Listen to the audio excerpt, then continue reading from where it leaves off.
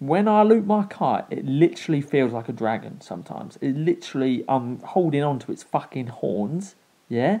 It's breathing fire at its mates and stuff. They be breathing fire at me.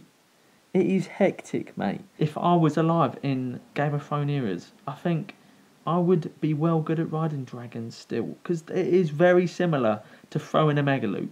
You know, they both want to kill you. Between 0 and 5 metres up, if you loop your kite, you will be fine. You will look like a pussy though, so keep that in mind. Now, above that, from 6 to 10 metres, I like to call that the never zone. You never want to be in that zone, alright, ever.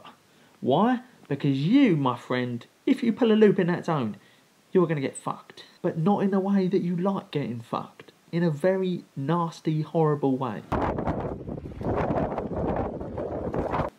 Another tip that helped me loads over the years is making sure that everyone at the spot calls the spot the post office. And people always say to me, when I tell them that they've got to call it the post office, they say, why are we calling it the post office? And to that, I answer, because it's where shit gets fucking sent. Yeah. And then from that point onwards, they know that I mean business. Yeah. And that they should be going way bigger than they are at the moment. Okay. Because it's just not big at the moment at all. So yeah, try to call your spot. Don't steal post office. But try to call your spot something like mail delivery sending related. Maybe like DHL headquarters or FedEx main place.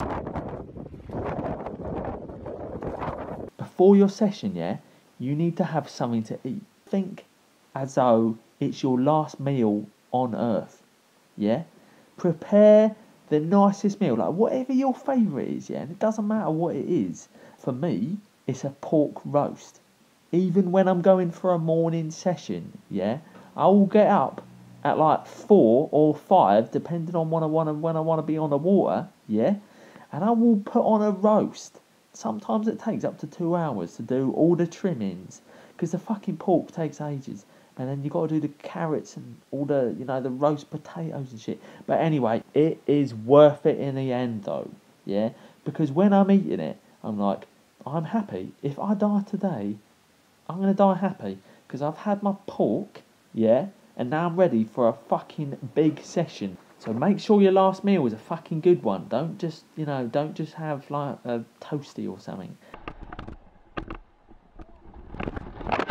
Just before I go out on a session, I look at a picture of Aaron. I'm not going to tell you which picture it is because I want you to go and find your own inspirational picture, alright? So get on the Googles.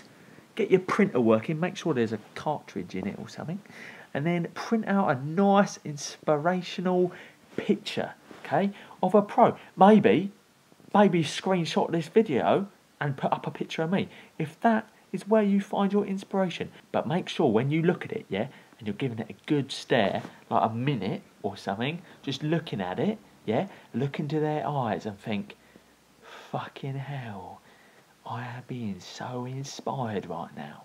On the topic of Aaron, yeah, I saw him the other day, Azza. Just casual. We go way back, you see, me and Aaron, yeah. Both from the UK, obviously.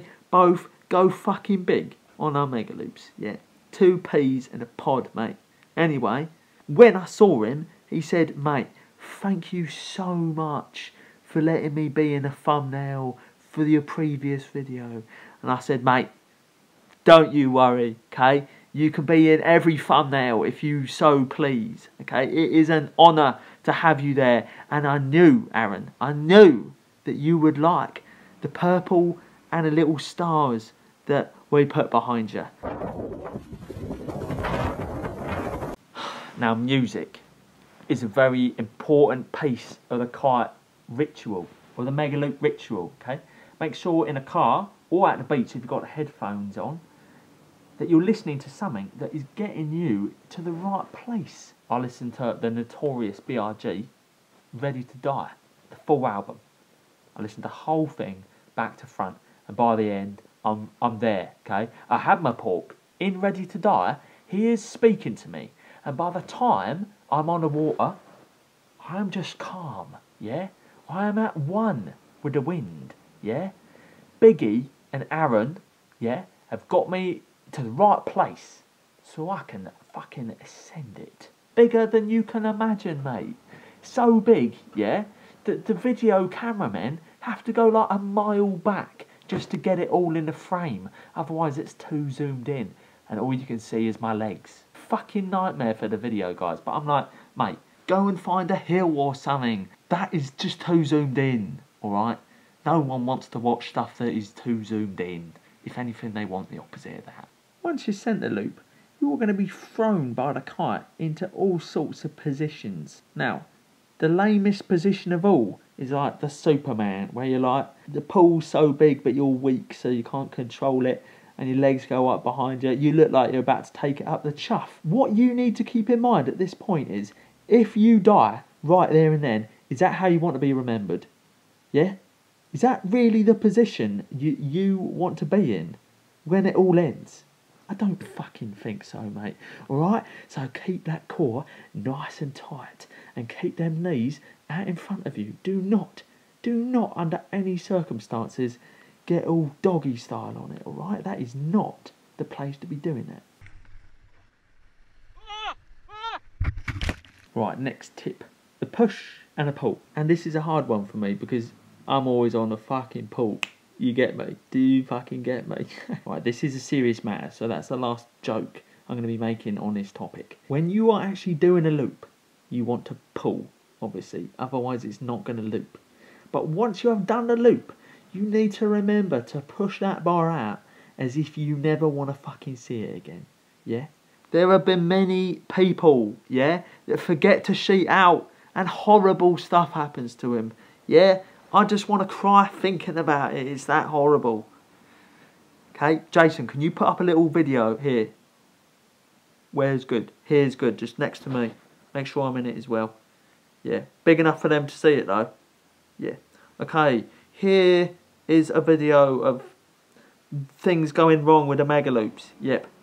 Yep. And you can see here, make sure that you put the bit where they're, yep. Here, that they're not sheeting out, okay? And that is where it goes horribly wrong, okay? Idiot. If you don't sheet out, the kite can't relax, yeah?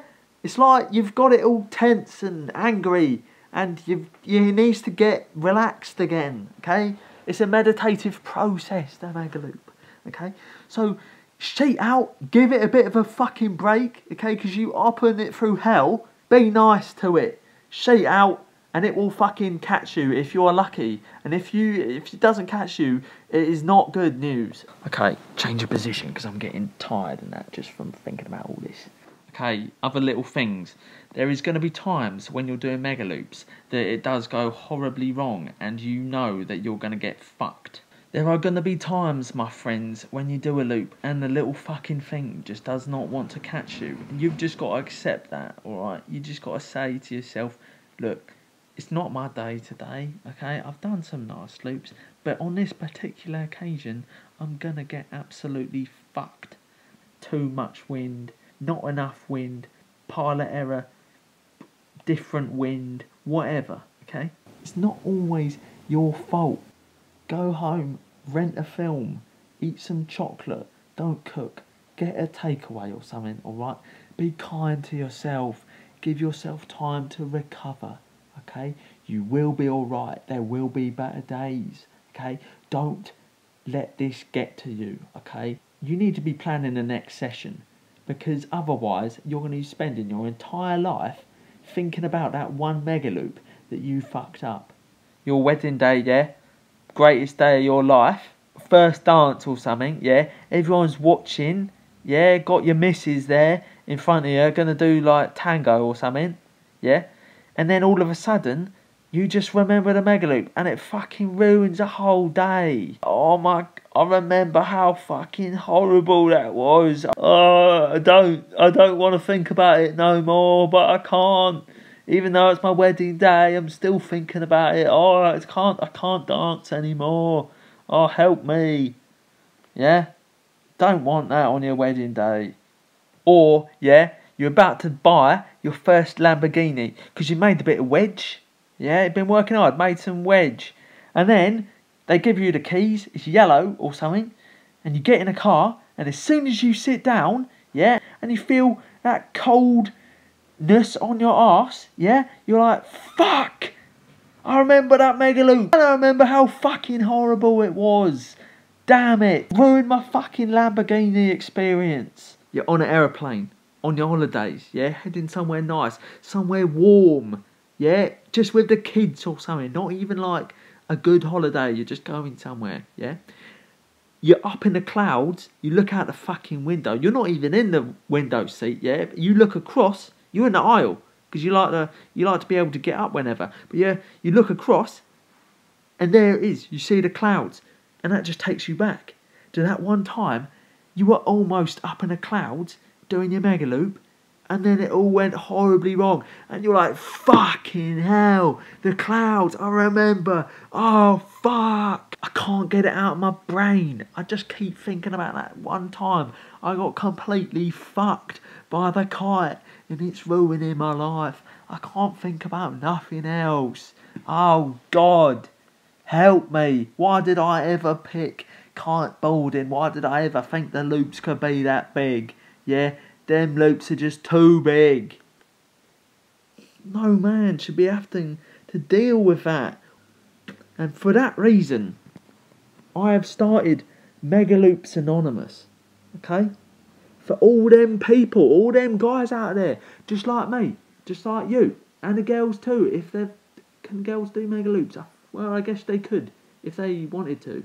For everyone out there that feels the pain of a loop, okay, that hasn't been caught, and you're wondering, oh my God, is that a metaphor for my whole life? Will I ever bounce back from this? Yeah? I've been there. I've been very low. But my kite has been very low. But I have been lower than my kite, which I didn't think was possible, yeah, because I ride well low. But it is possible. I want to use my position and my fame for something good, yeah? I have set up a Megaloops Anonymous for us all, yeah? In Megaloops Anonymous, we can help each other, okay? Get through these fucking horrible times, alright? And out into the goodness, okay? Get out there, get sending some loops again.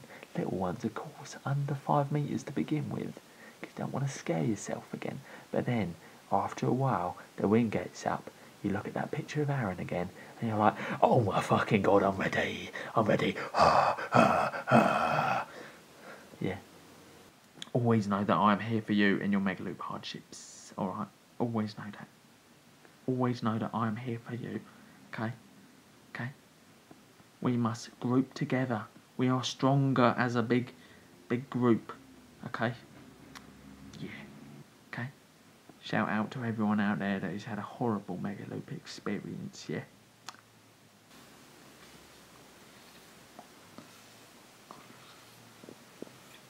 Oh God, that polish has worked well good on the helmet.